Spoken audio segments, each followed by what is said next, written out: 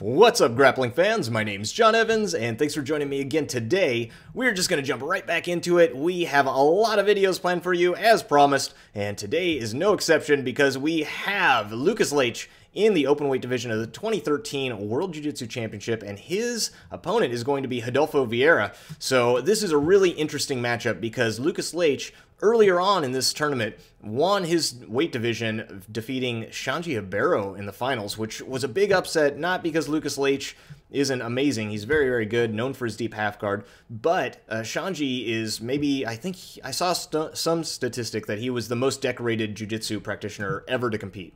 If you score, gold medals, silver medals, bronze medals in a certain manner, and you add up that score, and he far and away had the most points. So that's crazy alone. But also, Lucas Leite used to be a middleweight.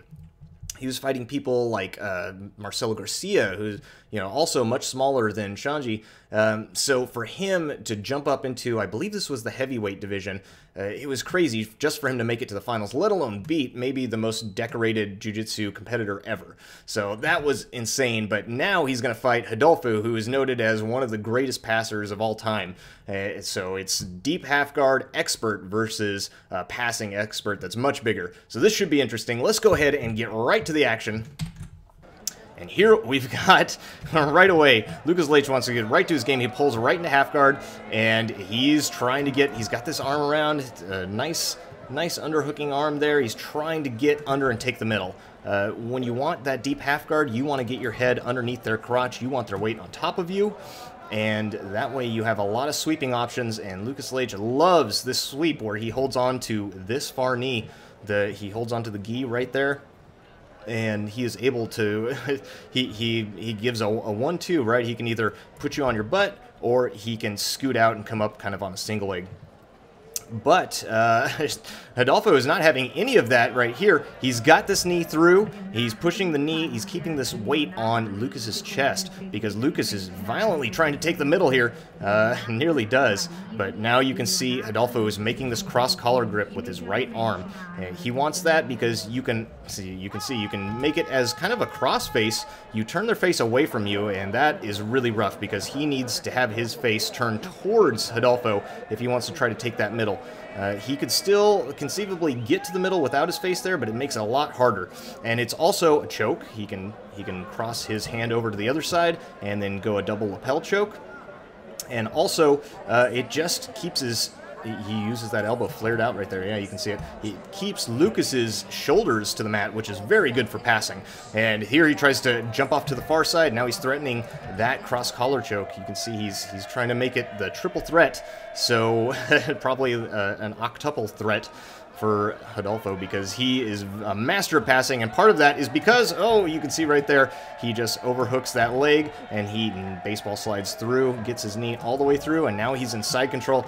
Just he attacks so many different things at the same time. It's very frustrating for the person on bottom. You're defending one thing, and you're trying to get to your game, and maybe he's trying to choke you, maybe he's trying to backstep or go knee through the middle, and you're worried about all of that. Meanwhile, he passes. So very, very tough. And now he's knee on belly, so he should have gotten 3 points for the pass and then 2 points for the knee on the belly right there. And Lucas is probably trying to hip out and go for a single leg, but there you can see Rodolfo goes all the way around to the far side, able to maintain his side control, but Lucas looks like he's going to pull him back into the half guard, which he does very nicely. Wow, really nicely done. Good guard retention there from Lucas. But now he's in this Kimura half guard passing position where you turn back towards the legs, but Lucas did not have that underhook there. And I actually don't really love when you turn back towards the legs if your opponent does not have this underhook. And Rodolfo definitely does. Just change it up here. He gets his head close to Lucas. You can see he's trying to keep that weight down on Lucas so Lucas can't get up. He's pulling this arm, trying to get Lucas's back to the mat, and he slides through one more time.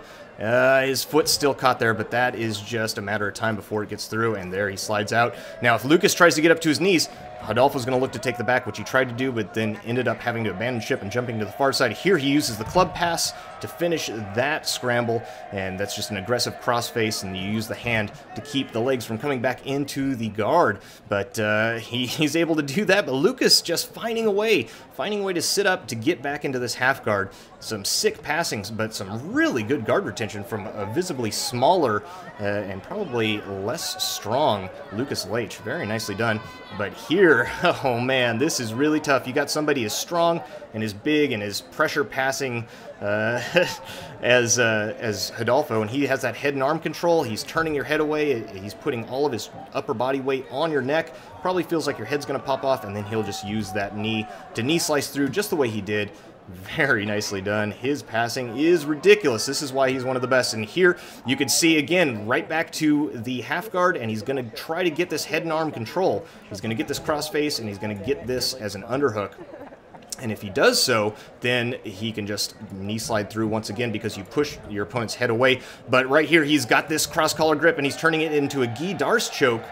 Whoa, and that was sick. He took Lucas Leite's gi, fed it behind his neck, grabbed it with the left hand, and Lucas Leite was trying to frame, push away with his right hand, and Rodolfo takes the hand, and there you can see the scoreboard. Woof. Man, it didn't really reflect how hard the fight was because Lucas Leite was doing a killer job getting that guard back.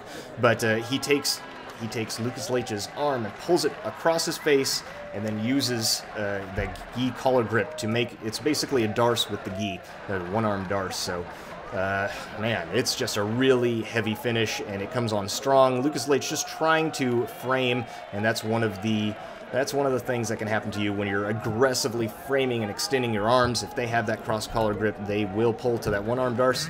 But excellent job from Rodolfo, and thank you guys so much for watching. Man, I love watching big matches like that, so I hope you do too. Anyway, thank you guys. My name's John Evans. I've been your host. Until next time. Goodbye.